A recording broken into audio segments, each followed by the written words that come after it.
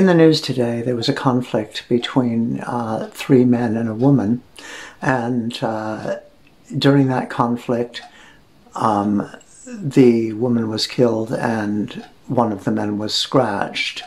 The woman apparently was associated with the radical group Me Too. When the Prime Minister was asked, he said the woman scratched the men when she was being assaulted, and the men definitely have the right to defend themselves. Okay, now that obviously is a fantasy story. I thought I would clarify that because that's probably a bit too close to reality for a number of people. The parallel I'm trying to draw is with Palestine, obviously.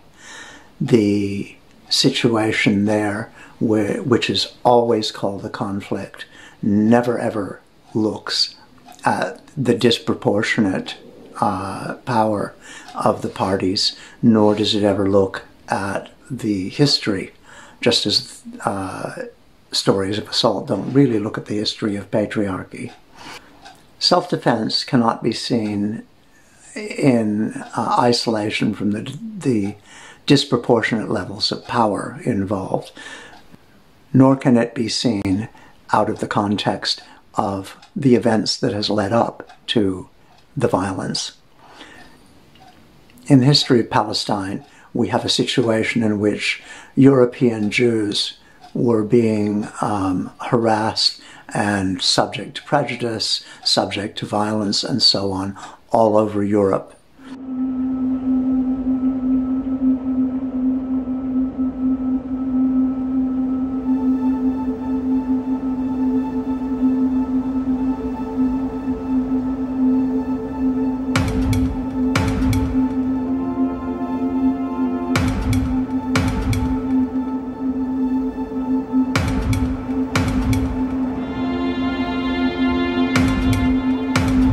The Third Reich was one of the more egregious and horrific examples of that, but the situation of anti-Semitism in Europe was certainly not limited to Germany, with the bigotry in the UK, the bigotry elsewhere in Europe.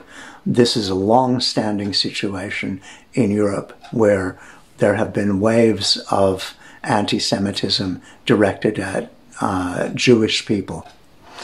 So the Zionist movement arose out of that. It went to the British, who had recently taken over the area of Palestine from the Ottoman Turks. They sought to propitiate the Zionists, in part in the hopes that the Jews would leave England. The UK had its own fascist movement, and so they thought they could assist with all of this through the Balfour Agreement, in which they granted a homeland to the Zionists in Palestine.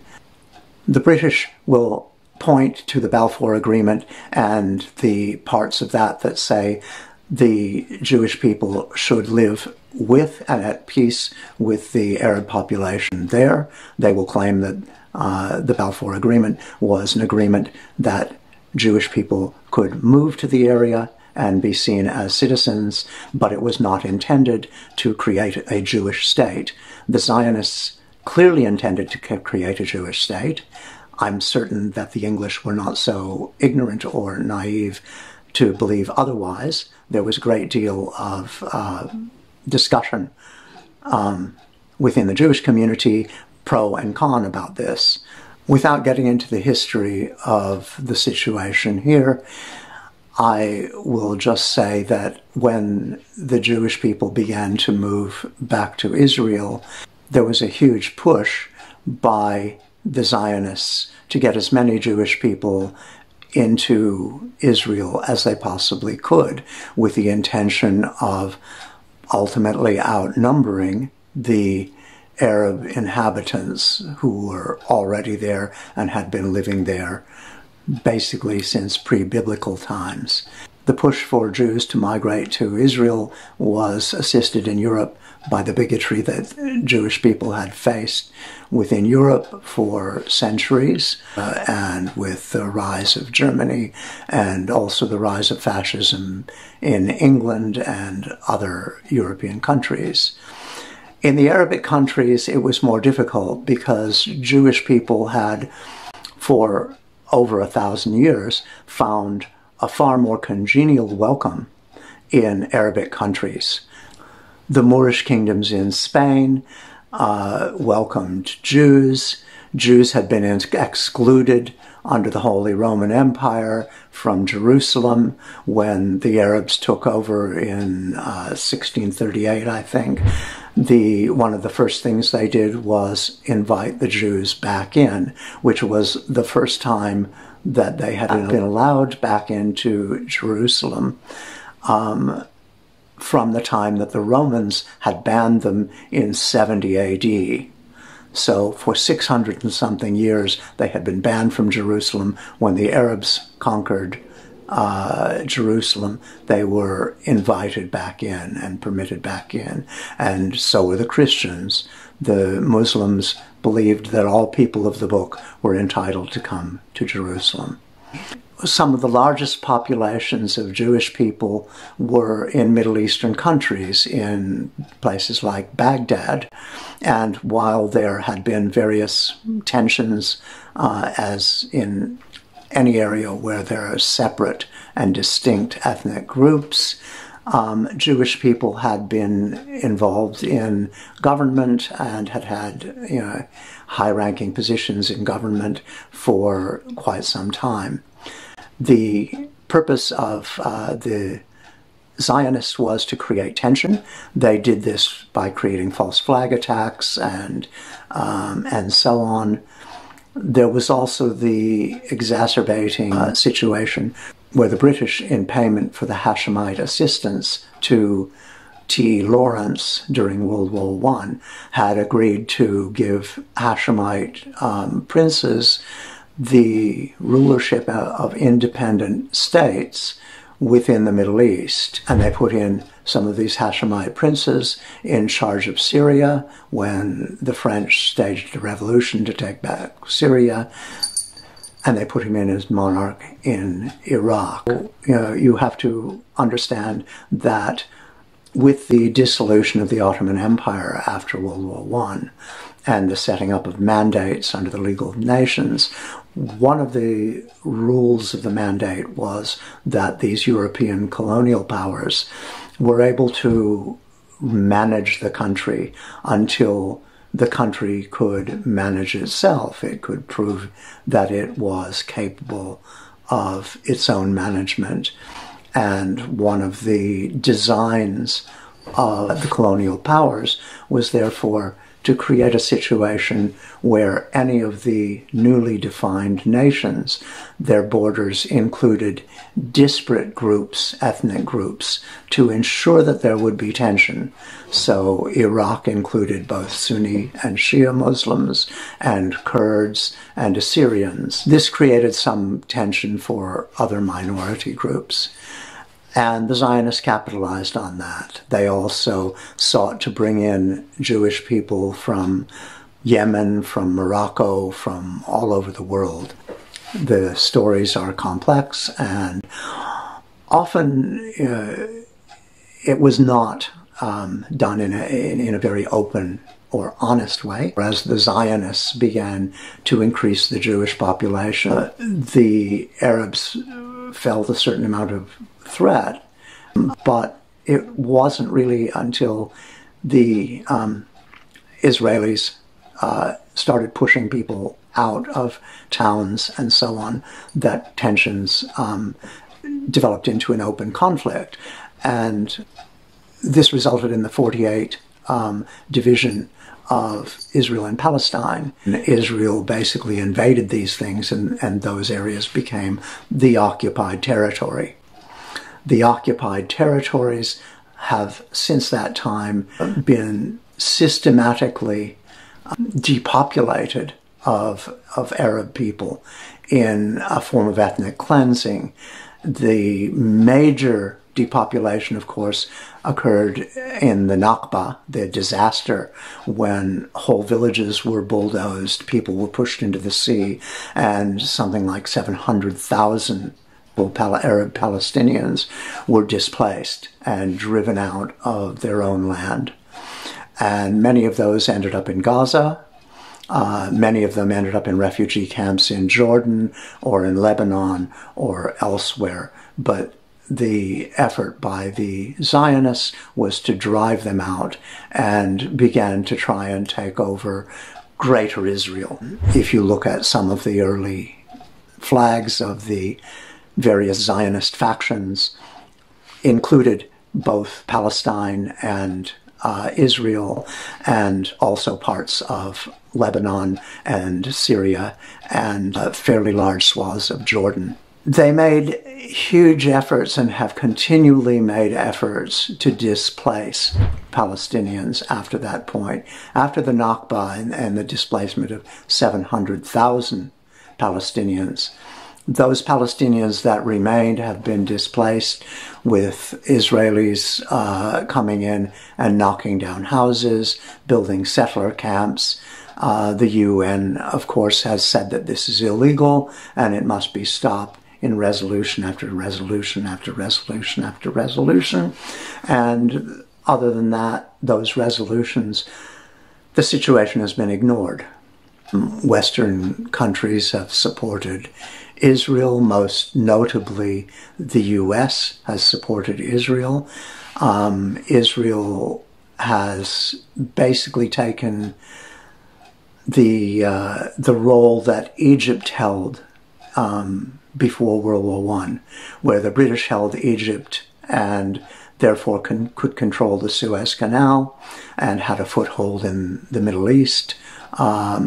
Now Israel could take that place because Egypt had become independent. The push against the Palestinians just proceeded and proceeded and proceeded, with crime after crime after crime, with houses being firebombed, people being burned alive. The Israelis set up a legal situation where the Palestinians suffer under huge inequality, both in the occupied territory, which is under control of Israel, and in Israel itself, where the so-called Arab Palestinian people, who are actually part of Israel and Israeli citizens, are second-class citizens, and it's lately been made explicit that only Jewish citizens will have full rights. And of course, anybody coming from anywhere in the world who is Jewish can claim citizenship in Israel. So we end up having settlers coming in from the United States. They have immediate citizenship in Israel and can immediately go into Palestine and settle there and take land from the Palestinians. Gaza has, of course, become basically an open-air prison, as it has been described. There are walls around it that has been blockaded. People have a difficult time going out even fishing. There is no trade allowed. There is a difficulty getting cement or any kind of building material. Refugee camps have just developed into cities. There's heaps of information about that online. Anybody who wants to know can see. And in this situation of continual oppression, both legal oppression, what we would call systemic oppression within Israel and within the occupied territory, and actual physical oppression where people's houses are destroyed, where people are burned alive in their homes, where periodically the Israelis bomb the hell out of Gaza and destroy infrastructure, destroy their water sources, their power, and so on, while they are held captive by the blockades. We have a situation where crime after crime after crime after crime after crime. And we have a situation in Jerusalem in which Israel is trying to drive out any Palestinians who remain there. And we also have the situation in East Jerusalem, which is an occupied zone where they're trying to drive out the Palestinians there, although it is the so-called Arab zone. A lot of the people who are there have been moved there in a situation reminiscent of the situation in India, where Pakistan and India were both formed as separate nations, and suddenly Hindus were being thrown out of what was now Pakistan, and Muslims were being thrown out of what is now India, and huge violence went on. In a similar situation, Arab Palestinians who had been driven out of what was now Israeli Jerusalem moved to the so-called Arab part of East Jerusalem. And there were Israeli people or Jewish people who moved out of that area into West Jerusalem. Now the Israelis are saying they want to recover all of the property of all of the Jews who lived there. And that means displacing people who have lived there for 50 years, who were displaced from their own homes and moved there during this division and occupation. And this is one of the flashpoints that is occurring now as Israel is trying to eliminate the Palestinian population of East Jerusalem, forcibly moving Palestinian people out of their homes that they've lived in for half a century or more, and installing settlers, people who've come in from New York, as you can see in some of the viral footage that's available on the internet. At the same time, you have settler marches marching through East Jerusalem and other parts of Jerusalem, yelling, "Kill the Arabs," in their annual flag celebration or Jerusalem Day celebration, which is a celebration of the occupation of Palestine and driving out 700,000 Palestinians. So this is not only an affront to any remaining Palestinians, but the fact that these people are yelling, "Kill the Arabs, kill the Arabs," is threatening. And so obviously there's going to be some reaction.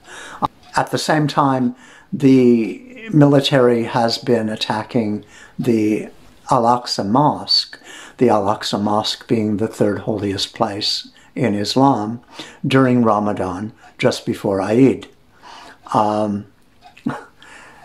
They've come in with military and so on, with grenades, flashbangs, and so on, and assaulted people who were praying.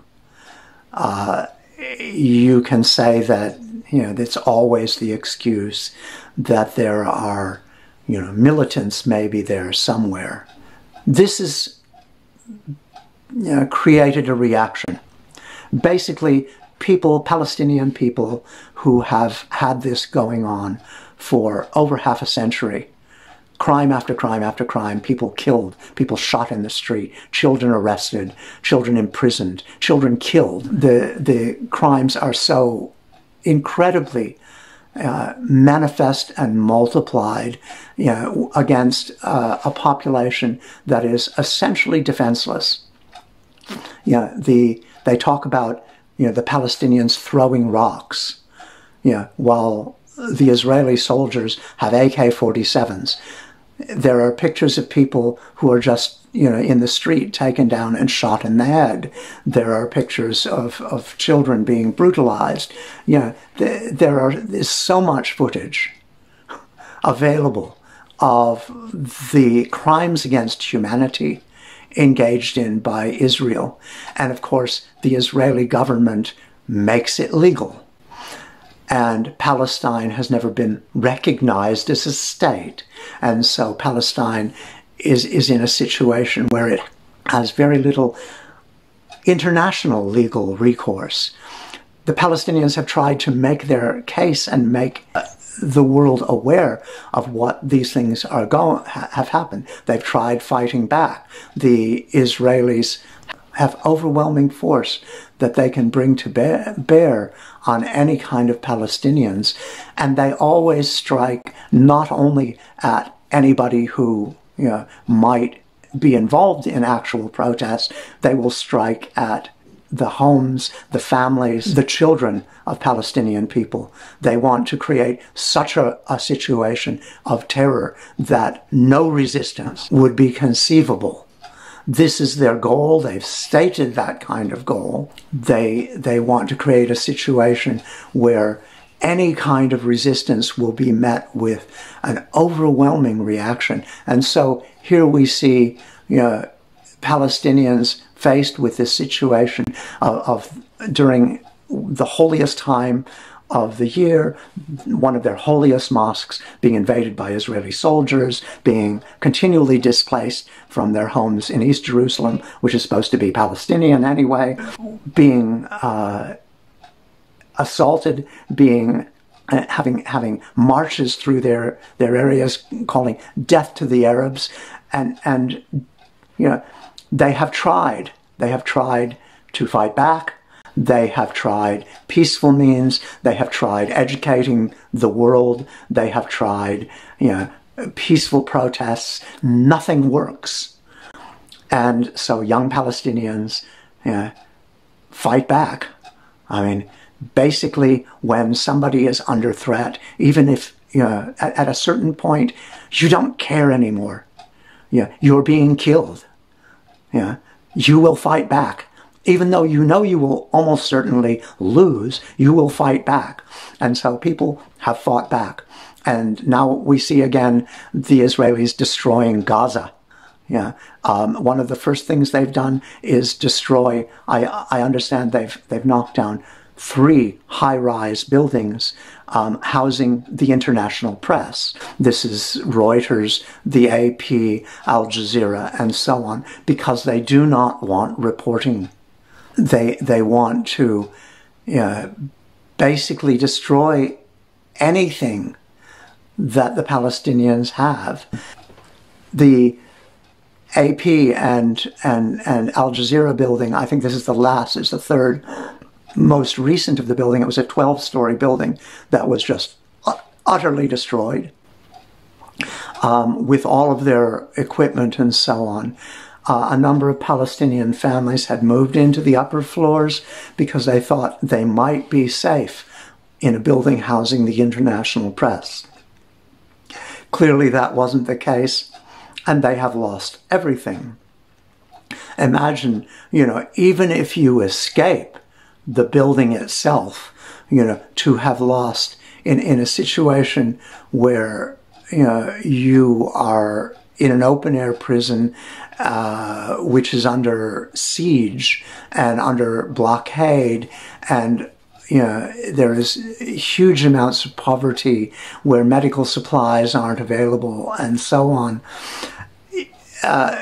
In the middle of a pandemic, you are forced, you have your home obliterated, and you lose everything. All of the photos of your children, anything that you have managed to put together, radios, televisions, carpets, beds, furniture, all of it is gone. All of your clothes that you aren't wearing is gone. And if you're lucky, all of your family managed to escape. The journalists in this last building have talked about the fact that they have been there for 5 years. They know all of the families who are there, and they know that they are friendly with them, and they know that Hamas was not there. Of course, the Israelis say, oh, there was a Hamas base there. There were people firing rockets. No, there weren't. The media reporters and journalists who are there say they know all of the people who were in that building, and they're absolutely certain none of them were involved in any kind of Hamas thing. There were no militants who came in there. They just destroyed the building because it was a media hub. And the Western media keeps reporting this as a conflict, as if it was two-sided. It's not two-sided. The Americans keep talking about the Israeli, right to self-defense. Questioned, they will try any kind of evasive waffling to avoid saying Palestinians have a right to self-defense, because clearly they believe Palestinians have no right to self-defense. They believe that Palestinians should just be crushed. Yeah. They come in and talk about wanting to negotiate a ceasefire. They don't talk about wanting to negotiate justice. They don't talk about wanting to negotiate an end to the occupation of Palestine. They don't talk about wanting to pay attention to the UN resolutions that say this is a crime. They don't pay attention to Human Rights Watch. They don't pay attention to the International Criminal Court. They don't pay attention to anyone other than the Israelis. And asked and pursued. We've seen footage of American press secretaries, government press secretaries, and so on, being questioned, don't Palestinians have a right to defend themselves? And they waffle and they use weasel words like, and no offense to the weasels, they use these things where they say, well, every state has a right to defend itself, knowing full well that one of the problems for Palestine is, they haven't been recognized as a state by, I think they have been by China, they have been by a few places, but they're not recognized generally as a state, and so this is an out. But self-defense, the principle of self-defense, if you are assaulting somebody and they fight back and you kill them, you cannot claim that is self-defense. And it is not just states that have a right to self-defense. We all have a right to self-defense. It is, the US is such a corrupt place. They have warped the notion of self-defense to the extent that they allow people to just shoot black and brown people on the idea that they might have been a threat. This is not self-defense. That's murder. When you have huge inequalities of power and one group is oppressing and violating and harming another, and that other group fights back, it is the group that's fighting back that is defending themselves.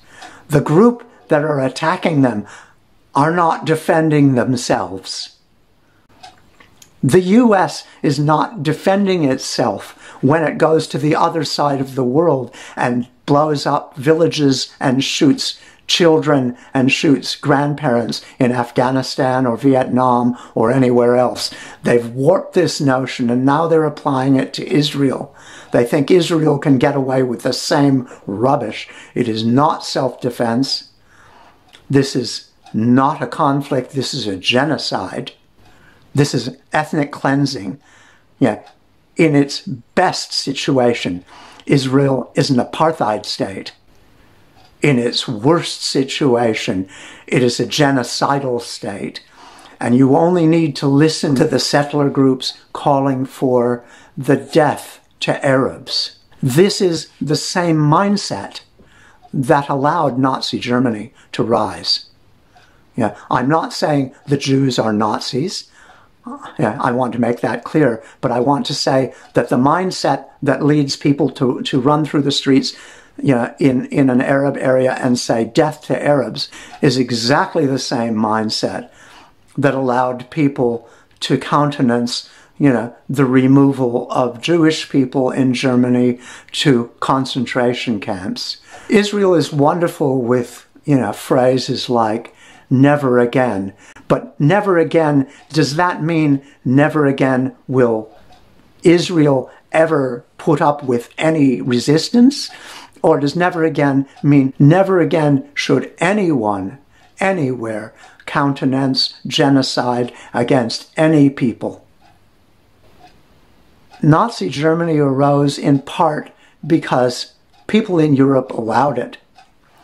People in Europe and America are allowing the genocide of the Palestinians. They are collaborators. They are facilitators. They sell them the weapons. France bans protests against Israel. When the Palestinians try one of the last possible peaceful means of resistance, the boycott, divestment, and sanction movement, to say people have the opportunity to, with free speech, try and convince people not to support Israel. They try to frame that as anti-Semitism and make it illegal. And state after state in the United States has actually done this. Other countries have done this. They try to make BDS illegal, but what is that other than a popular protest using argument, using free speech to try and convince people not to support genocide?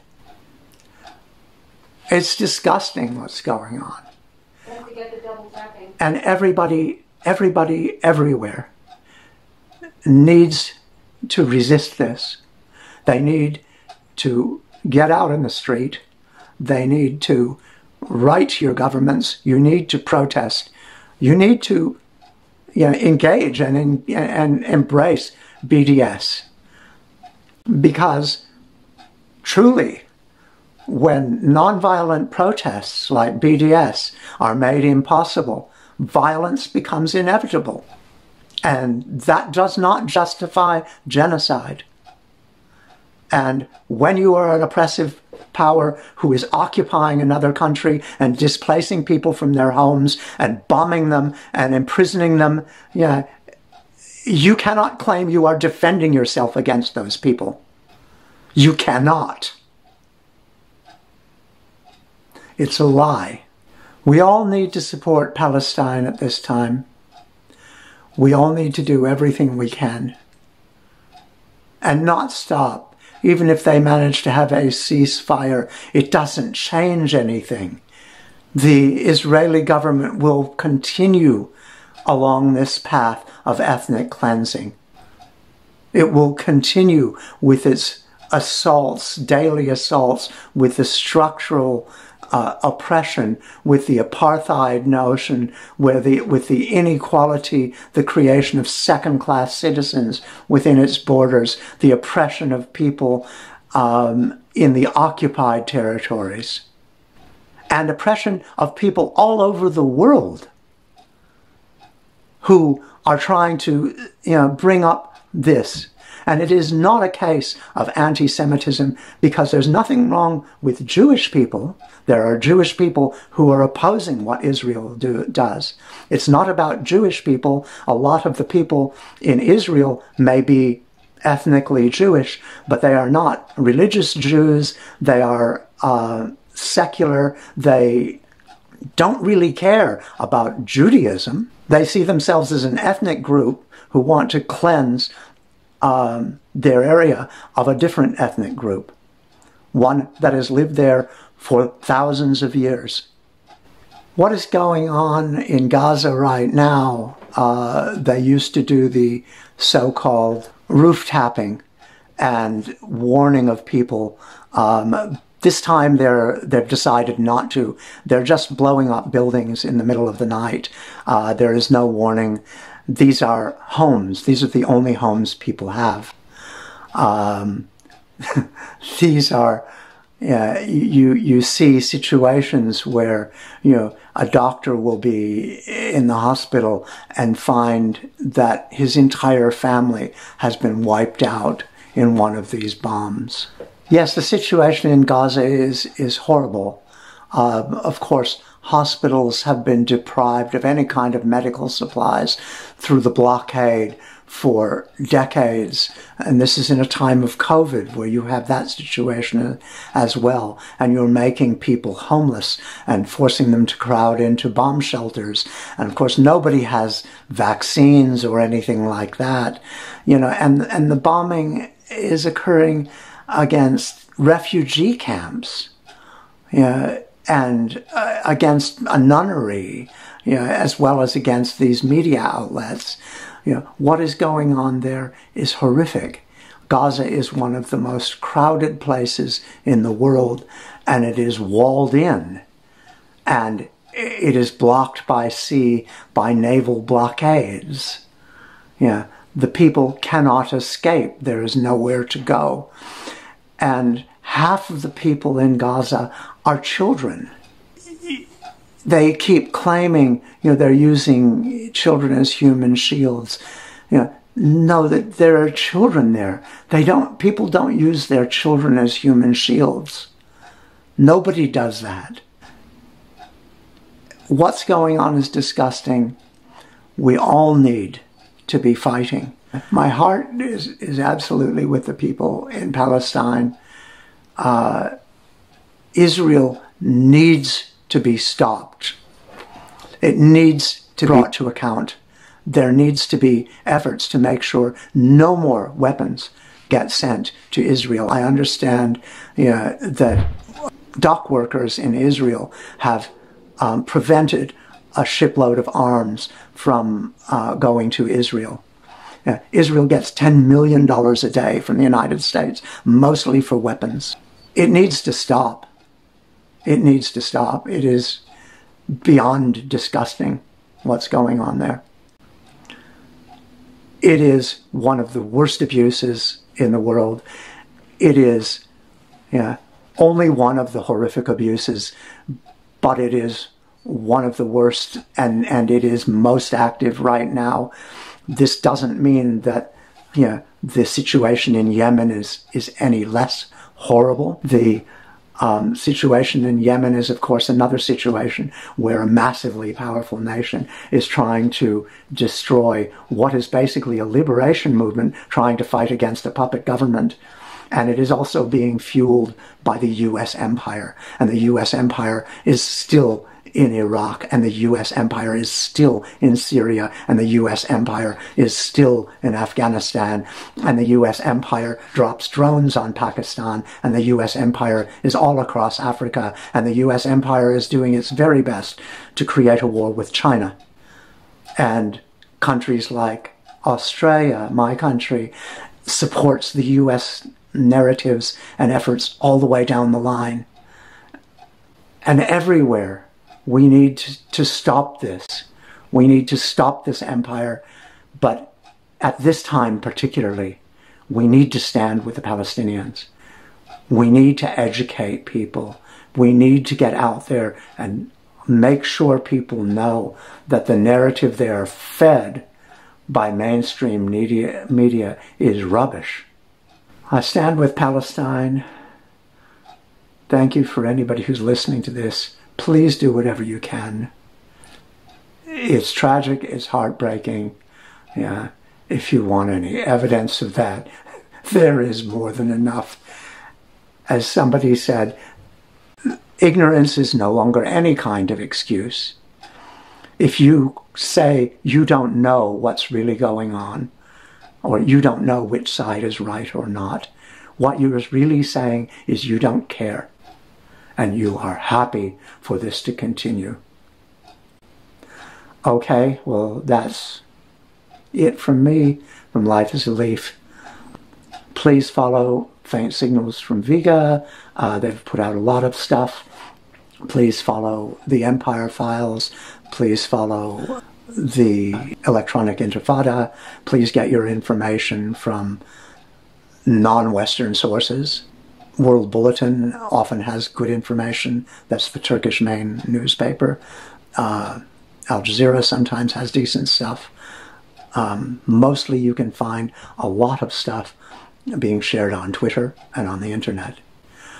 Okay, stay safe, do everything you can. There's no excuse for not raising your voice, for not moving into action now.